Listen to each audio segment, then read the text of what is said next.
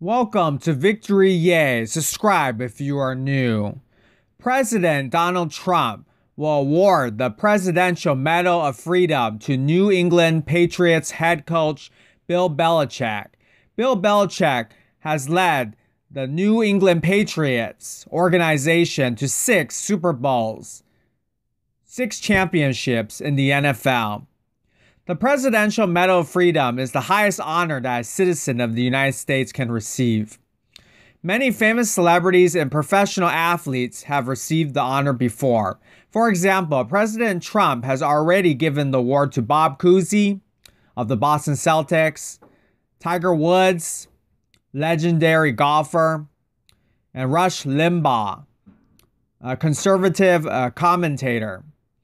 Former President Barack Obama gave the Presidential Medal of Freedom to legendary basketball player, Chicago Bulls, Michael Jordan, Tom Hanks, legendary movie star, Bill Gates, created Microsoft, and Joe Biden, his vice president, was about to be president.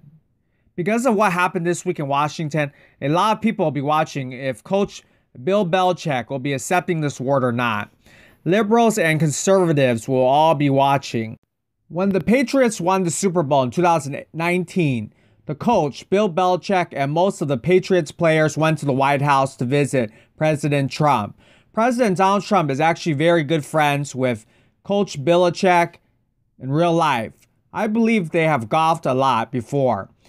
Although a lot of Patriots players went to the White House, some players did not go to the White House. Most notably, Patriots quarterback and Super Bowl MVP Tom Brady. Tom Brady actually was a Donald Trump supporter early on, but then his wife, Gisele Bündchen, probably told him to stop. Gisele Bündchen is a famous supermodel. Gisele is a liberal, as most people in Hollywood are liberals. So it's possible that Tom Brady is a secret Trump supporter. There are a lot of white players in the NFL, a lot of white quarterbacks that publicly support Donald Trump during the presidential election. Former quarterbacks Brett Favre, Jay Cutler both support Donald Trump during the 2020 presidential election. New Orleans Saints quarterback Drew Brees might also be a Trump supporter as well, as he has expressed conservative views before. On the other hand, many black or African American players in the NFL, like Colin Kaepernick, are liberal and support President Joe Biden. So what do you think? Leave a comment down below and subscribe if you are new. Thank you very much for watching. Thank you.